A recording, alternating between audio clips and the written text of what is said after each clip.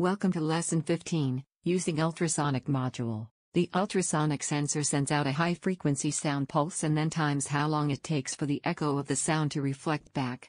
In this lesson we will show you how the HCSR04 ultrasonic sensor works and how to use it with the microbit.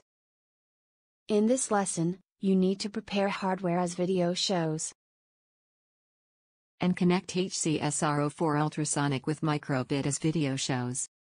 In this lesson, we use the Make code editor to conduct tutorial experiments. You need to connect microbit with computer firstly. Enter Make code editor and click microbit icon. Click plus to add a new project. Drag the digital write pin block from pins under forever block. And change the pin to P0 and number to 0. Drag wait block from control and change number to 2. You can change the number as you like. Drag the digital write pin block again. And change the pin to P0 and number to 1. Drag wait block from control and change number to 10. As trig of SR04 must receive a pulse of high, 5 volts, for at least 10 microsecond. Drag the digital write pin block from pins again and change the pin to P0 and number to 0. Set distance as a variable.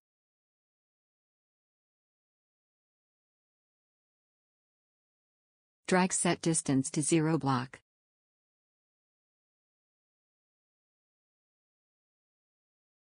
Drag the 0 divided by 0 block from math.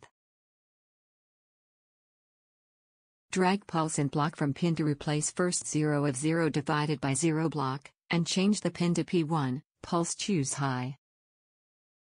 It means time in microsecond equals width of echo pulse, and P1 can detect width of echo pulse when high frequency sound pulse.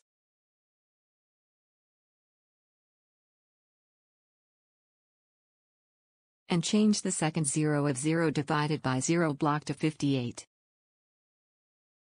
As here unit of distance is centimeters. The formula for distance in centimeters equals time, in microsecond, 58.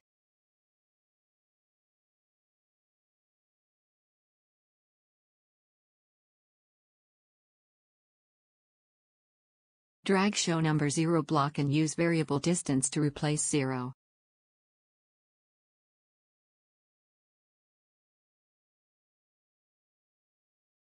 Drag pause block and change the time as you like.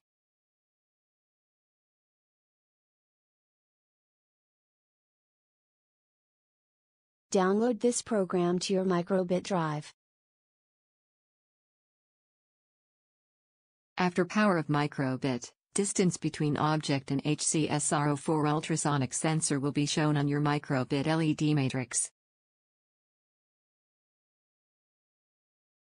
You can also drag hex file in our instruction to your microbit drive.